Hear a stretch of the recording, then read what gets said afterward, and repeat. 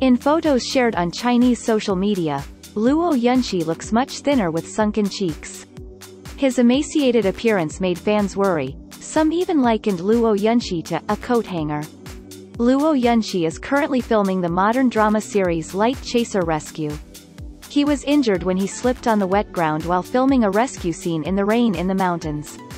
Despite the pain, the actor still suppressed the pain and continued to complete the scene. He didn't want his injury to affect the crew's schedule. After the filming ended, Luo Yunxi was taken for screening. He looked rather tired and grimaced in his wheelchair. It seems that this is quite a serious injury. Luo Yunxi's right leg rests on the seat of the wheelchair. He couldn't seem to get his feet down. This is not the first time Luo Yunxi has injured her leg and is confined to a wheelchair. 2 years ago he injured his left foot during filming. With a professional working attitude, Luo Yunxi is widely recognized as a dedicated actor, so fans hope he will recover soon and continue to film his projects with peace of mind. In addition, Luo Yunxi's physical condition also attracted great attention from fans because it seems that the actor is getting thinner and thinner every year. His thin appearance was especially striking at a recent event Luo Yunxi attended.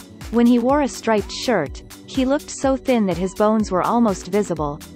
With sunken eyes and a haggard face, Luo Yunxi clearly lacks energy and looks less fresh. Fans urged him to take better care of himself by resting and eating well.